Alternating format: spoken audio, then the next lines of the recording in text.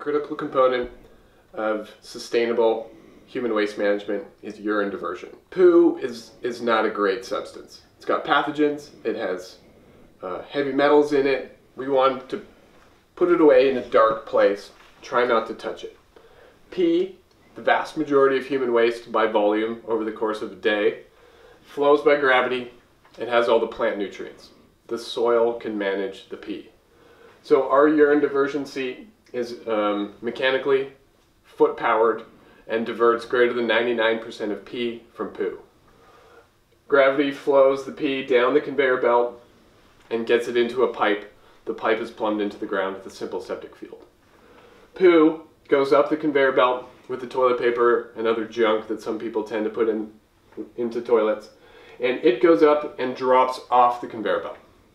Now it can go at least two places, and it can go into a decomposing system where we facilitate soil invertebrates to eat the poo, or it can go into a bag or barrel directly for easy extraction, removal, and off-site treatment at a centralized facility like a wastewater treatment plant. So just quickly to describe those, the decomposed system has a earthen bottom vault. It's stiff sides to retain the earth, and it's contained by a shed roof, something that's easily lifted and sealed to make it a safe space that people aren't going to fall into.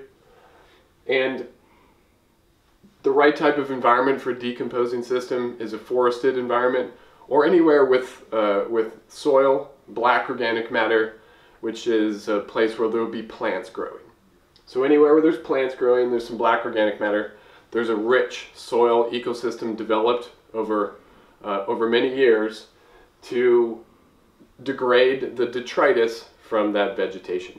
And human waste is a form of detritus. When it's been diverted from pee, it's a great food source for bugs. The decomposing system has a solid waste pile accumulate underneath the conveyor belt that once a year is shoveled from its location here to its location inside the vault closer to the access hatch. A little bit of water is added to make it moist, and a plastic sheet covering the material. That will keep the moisture in. Bugs will come up and eat the poo until the volume that remains is a tiny little bit, which means you get to store all of the accumulated human waste inside this vault for 10 or 20 years at least, even at very high use front country sites. Now if you're in a very rocky, high elevation desert or site that's used perhaps more than a few 100,000 times a year, you might choose the waste away system. And the waste away system takes the poo off the conveyor belt and it drops it into a vessel. The vessel could be as small as a 20 or 30 liter bag that mules carry, such as what's used in Rocky Mountain National Park up at Long's Peak, or it could be as large as a cubic meter bag used here up at Angel's Landing at Scouts Lookout. So each of these bags will hold 10,000 to 30,000 visitors' waste, and that depends on how much toilet paper is being given to them. And if it's at a campground, people tend to poop more than if it's at a trail side where they're mostly peeing.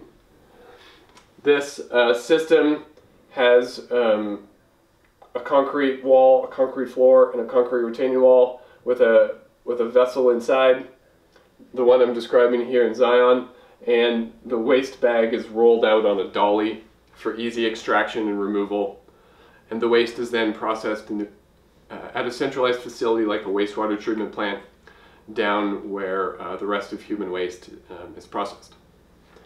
This gives you an overview of the decompose, where you have a forested site with soils, or the waste away, where you're just trying to collect essentially and pack out your waste using the most efficient means possible.